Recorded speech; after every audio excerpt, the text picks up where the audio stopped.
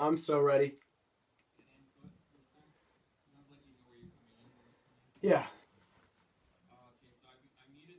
Perfect. That's fine. Probably better. God. When the sun sets or escapes, well, there is a paint. Whoa, that was weird. In 50 BC, Parthenius of Nicaea penned the Iranian lover into Narcissus' story, who gutted himself with a sword on the man's doorstep. Yeah, I'm behind. I'll try it again. Yeah. That for example thing? Yeah, okay. Yeah, yep. God.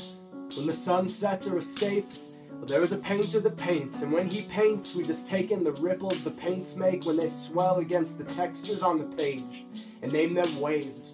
Back home, my other spends his nights all alone and thinks it's all about perspective and taking my thoughts captive. He'd be captivated by it. It's all counterfeit. It's all functional saviors that don't function or save you. It's all identity drift. It's all grandiose promises exposed as illegitimate.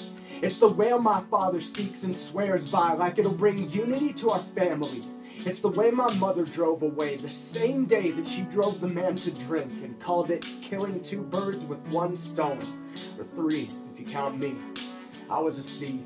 She used to say I was the only beautiful thing that ever blossomed from her branches, but I guess it wasn't quite beautiful enough to keep. The gun was cocked and loaded years before I ever watched her leave, but we always saw her finger on the trigger, trembling.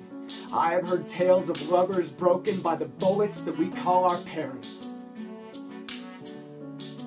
For example, in 50 BC, Parthenius of Nicaea penned a Uranian lover into Narcissus' story, who gutted himself with a sword on the man's doorstep.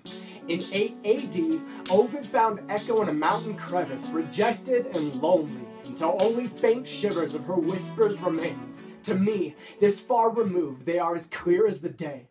With that nymph's voice in my head, here in Poseidon's domain, for all of the... Fury. I could probably start from there, with that nymph's voice in my head. How did that sound, Alex? Better? Okay, cool. Like, great, or just better? Alright, hurry.